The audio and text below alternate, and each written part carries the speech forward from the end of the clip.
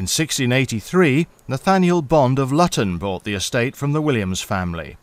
From then on, right up to the evacuation, it remained in control of the Bonds.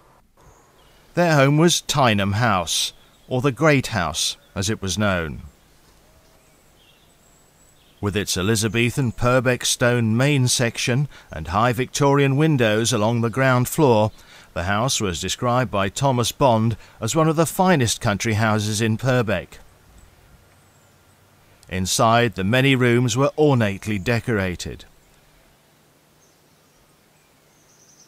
and looked out over semi-tropical plants that thrived in the mild, moist climate of the valley. Beyond the immaculate lawns was an avenue of tall beech trees.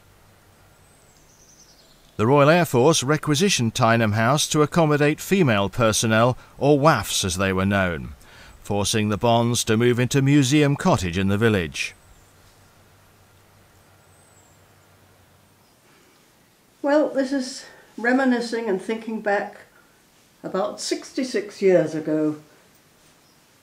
My time in the WAF, when as a 19-year-old radar operator living in what was the old rectory. Well, obviously there was no vicar or family living there then, so the girls were billeted in this old empty rectory. We were just in rooms with iron bedsteads, no other furniture, and the men were camping under canvas in the village.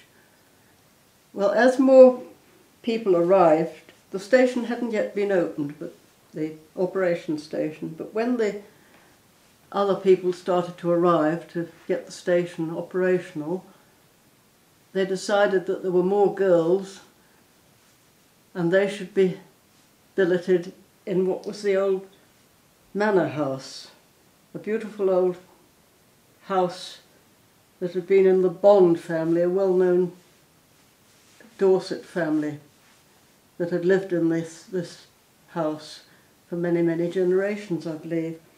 So the girls moved up there and we were